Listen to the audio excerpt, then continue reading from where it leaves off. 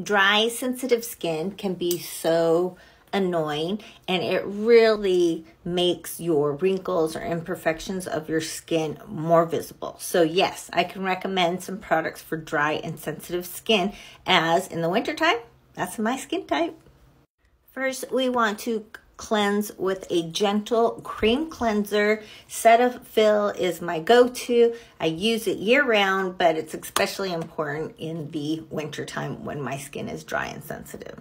This is the sensitive formula. A lot of times when we're dry and sensitive, we don't want to use a chemical acid, but I still like to because I get really dry around certain areas of my skin, and I do need to kind of slough that off. So I use a gentle lactic acid. Do not use a glycolic or anything heavier. You can even use an azelaic, which is even more gentle than lactic if you're not used to acids. A super hydrating toner is what you're going to want to switch to. Don't use those astringents or ones that contain alcohol when you have dry, sensitive skin.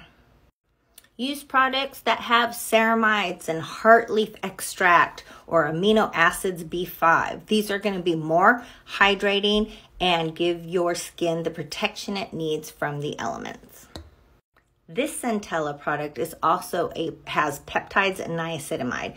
So not only does it plump your skin up and help with redness and things like that, but the Centella will actually soothe your skin and help protect it from any of the outside irritations.